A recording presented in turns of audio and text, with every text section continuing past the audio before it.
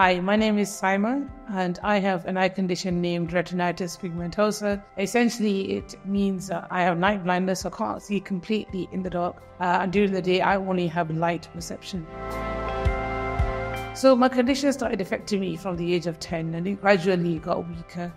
I started struggling to see the ball when I was playing and riding a bike. A few times I had near misses where I nearly went into something, but still not realizing that there's something going on with my eyes and, I need to flag this. So when I did eventually get found out by a nurse in school that you've got an eye condition, I was so angry. It was absolutely devastating for me.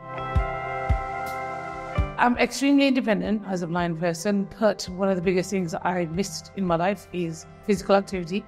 So now, after identifying that I need to do something, and I'm part of a group that I'm the lead volunteer for Galloway's.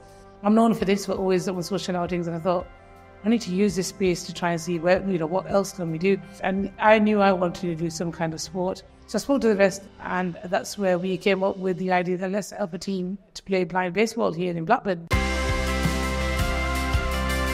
The beauty of blind baseball is it's very similar to tennis. You're holding the ball in your hand, you hit it with the bat. As soon as you hit the ball, there's a bass that starts bleeping.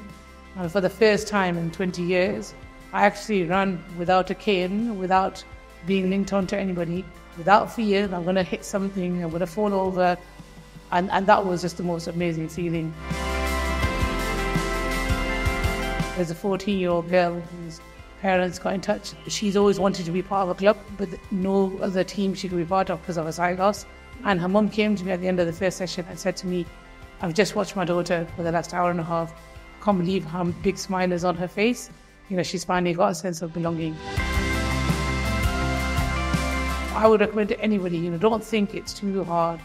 I know a lot of people, they have other conditions as well. Just come and have a go. We're really accommodating. As long as we understand what your limitations are, we will facilitate them. Not only does it assist with physical health, it's a massive boost to your mental health. To be part of a team, a sense of belonging,